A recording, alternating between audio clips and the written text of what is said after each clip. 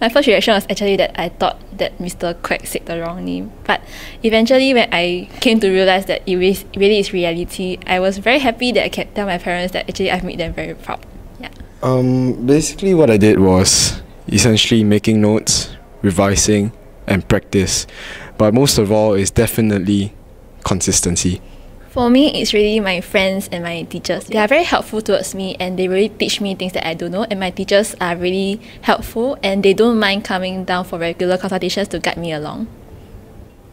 Yes, definitely. Well, NYJC has provided me, the best culture, the vibe, and the infrastructure, to excel and do well in whatever I wanted to do, and most of all, I guess the best part about NYJC is definitely the quality of teaching.